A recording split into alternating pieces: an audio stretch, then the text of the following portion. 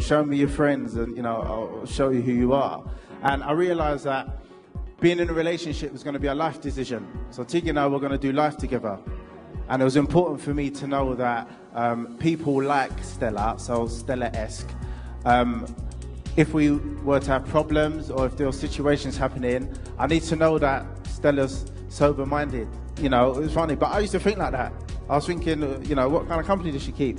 And when drama does happen, how is it? If I walk past, is she gonna, I know, I heard about what happened, and she's gonna give me side eyes, but no. These things happen, by the way, if you don't know. Being a steward, you see everything. And so... Yeah, definitely, because if you network around people that are potentially married under church and they love God, they can express those challenges and the examples, like today with Tonde and Diggy, and you can think, okay, when you come across it, then what to do in those type of situations. So I think maybe some people might worry because of time, and you think, oh, the clock's ticking, what am I going to do? However, it's important not to rush and be with the right person, because you could just end up in a situation which you don't want.